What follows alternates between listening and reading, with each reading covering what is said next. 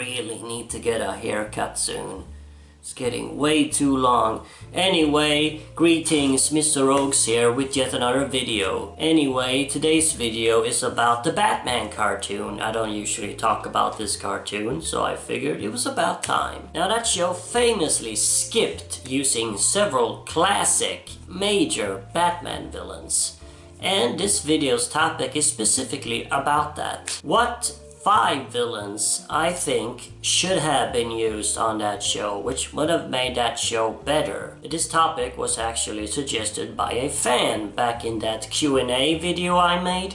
Unfortunately, I can't remember who it was who suggested it, so I do apologize for that. But thank you for this video idea suggestion. Now it's gonna be 5 villains, but I'm not gonna rank them in any specific order. And the first one I wanna bring up is the Scarecrow. Now the Scarecrow was apparently supposed to be on the show or something, I don't know. Because there does exist concept art of him, what he would have looked like if he had appeared on the show. But of course they had that famous bat embargo that they had going on with Warner Brothers at the time, and maybe they still do, I'm not really sure. This weird rule that a character can't appear in a movie and a TV show at the same time, but it only applies to some characters. It's just so strange, I don't really get it at all. So the show began airing in 2004, right? And of course in 2005 we got the movie Batman Begins, which features the Scarecrow as one of the 2 villains. And so obviously these 2 projects were in production at the same time.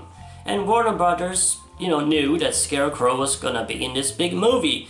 So they did not allow the creators of the cartoon to feature Crane as a villain on the show.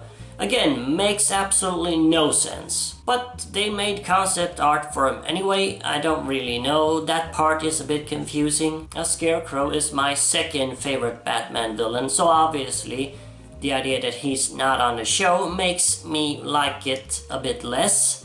I really would have liked to have seen Scarecrow on that show and what they would have done with him. While they did overall not do the villains as well as the animated series did, they still did some of them pretty well, like Catwoman and the Riddler and the Penguin and even the Joker, even though he looks like crap. Well, a lot of them look like crap. And Scarecrow was one of the villains on the animated series. It wasn't fantastic, he was pretty good. He was great even, I would say, but he was not as amazing as many of the other villains, so it would have been really interesting to see if the Batman cartoon could have actually made him better. Maybe it could have.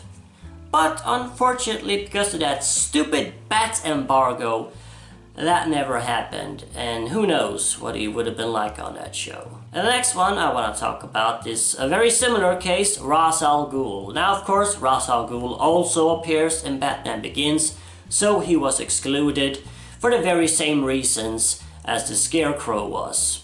Again, that ridiculous bat embargo rule, I'll never understand it, it makes absolutely no sense. Now, I recently talked about the fact that I don't think Ra's al Ghul should be a Batman villain, so why in the name of God am I sitting here now saying that he should have appeared on this Batman show? Well, I actually think he would have fitted in this show more than he would have in a lot of other shows like Batman the Animated Series. The Batman had a lot more focus on action and martial arts stuff than the animated series did.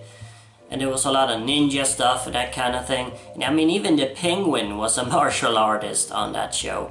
So a guy like Ra's al Ghul, a master martial artist with a legion of ninjas, that would have been perfect for this show. And since this show did a lot of villains radically different from what they're usually portrayed, like Mr. Freeze for instance, maybe they would have done the same with Ra's. Maybe they would have made him fit more in the Batman world. It would have been interesting to see if they could have done that, if they could have pulled it off. Maybe this show actually could have made me feel that this guy is a Batman villain, he should be a Batman villain. It's possible. So yeah, I think it's actually a big shame that Ra's al Ghul did not appear on the show, even though I'm not really the biggest fan of him. The next one I want to talk about is the big one, especially for me, Two-Face. I watched the first 2 seasons as they were being aired back when I was a teenager, and I remember every single episode just waiting for Harvey Dent to appear. every time there was a scene in a courtroom and there were lawyers and stuff, I was always wondering, is that guy Harvey Dent? Is this Harvey Dent? But he never appeared, and it annoyed me so much that I eventually just stopped watching it. Well, that, and I also grew too old. I got into that age when you think that cartoons and that kind of stuff is silly and too childish. You have that brief period in your teens where you kind of shy away from that kind of stuff, but then you go back into it. So I miss the later seasons. But yeah, I specifically remember always waiting for him to appear. And people say they kinda replaced him with Ethan Bennett, that character who becomes a version of Clayface. Kinda, I guess. He's an ally of Batman, a friend of Bruce Wayne even, but then he tragically becomes a villain. It's similar to Two-Face's story, but I mean, he's still not Two-Face. I feel like you could have done Two-Face as well. You could have had them both on the show. And there really is no explanation for why Two-Face didn't appear, because he's not in Batman Begins. A lot of people still say though that it's because of the Bat embargo, because he appeared in The Dark Knight.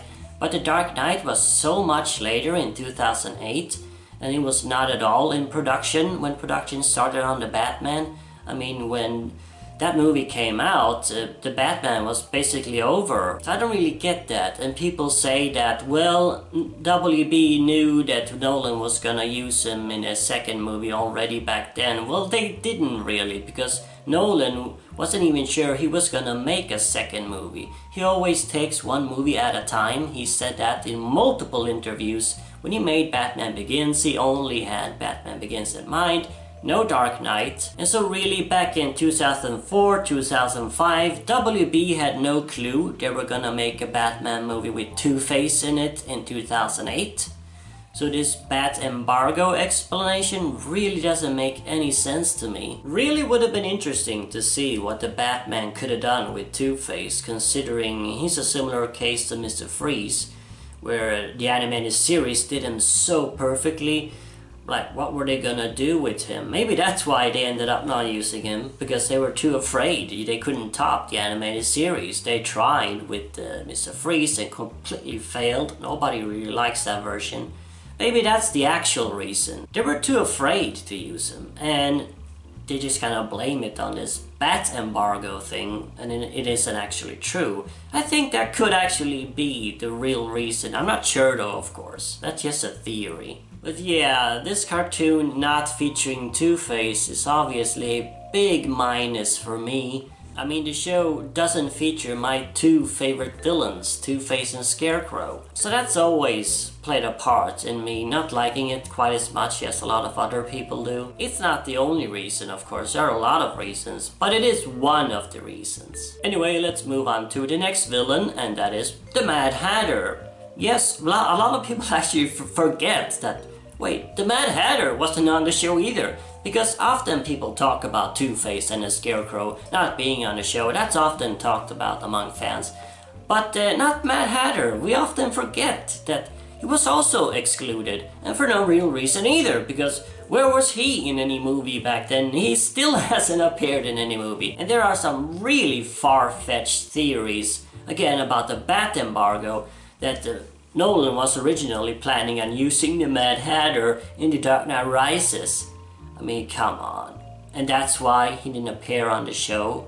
That is the most ridiculous thing I've ever heard. Like I just said, Nolan takes one movie at a time. Back in those days when he was making Batman Begins, he had no clue he was ever gonna make any Dark Knight Rises, let alone what villain he was gonna use. And even so, if he had some kind of faint idea of planning on using the Mad Hatter several years later in a movie, that's no reason to not use him back then, because it would have been when the show was cancelled anyway. So the Bat embargo thing for the Mad Hatter makes absolutely no sense. I don't believe that theory at all. That cannot be the reason he wasn't on the show. So why wasn't he on the show? I have no clue. Again, maybe it's again related to the animated series. That theory again of mine, that series made him so well, and they just were too afraid to try and top that because again they failed with Mr. Freeze. Maybe that's why. It's again just a theory. I'm not claiming it to be that way. I'm just saying that maybe it is.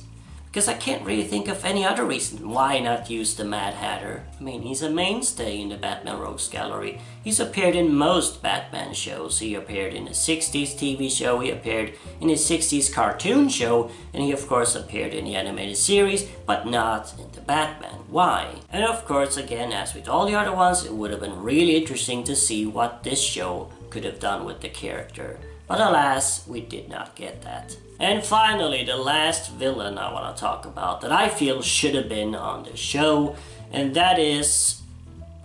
You're not gonna believe this, but I'm actually serious. Don't laugh. Okay, don't laugh. Hush.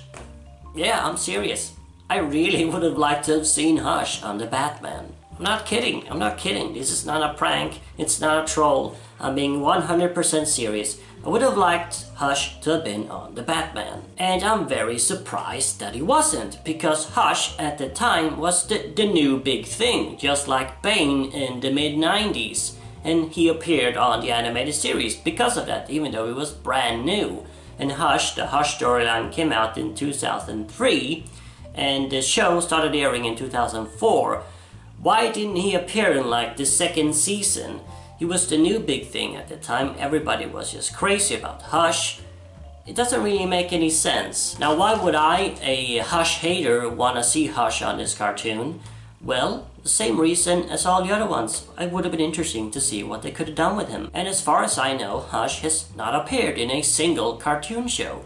That's never happened. I would like to see that happen, because whenever a character is adapted in other media, there's always chance for improvement. The Batman could potentially have made Hush a much better character. The show could have reinvented him, just like Batman the Animated Series did for Mr. Freeze and the Mad Hatter. Hush could have gotten the Mr. Freeze treatment on the Batman. I mean, who knows? Anything's possible as long as they appear. And if that had happened, I may have never made that Hush is a stinky poo video. Instead, I might have been a Hush fan. I actually don't think Hush is a hopeless case of a character. I think he definitely has potential there that you can take and kind of rebuild him into something very different, but still keeping the sort of basics. I mean, he's not a lost cause. He can be made good. But nobody has really tried. The only time someone kind of tried was in the Arkham games. That was really a small thing. Yeah, it's kind of strange, considering a character has so many fans and his original story is so beloved. Nobody really ever wants to use Hush in the adaptations. Well, here's hoping he appears in the upcoming Batman cartoon, Batman the Caped Crusader, and that they actually do give him the Mr. Freeze treatment. I would really like to see that. Anyway, let me know down in the comments if you would also have liked to have seen these 5 villains on the show. And of course, if you can think of other villains that you'd have liked on the show, write that down as well. I might have missed someone. And naturally, as always, remember, Arkham Asylum awaits you in the next video.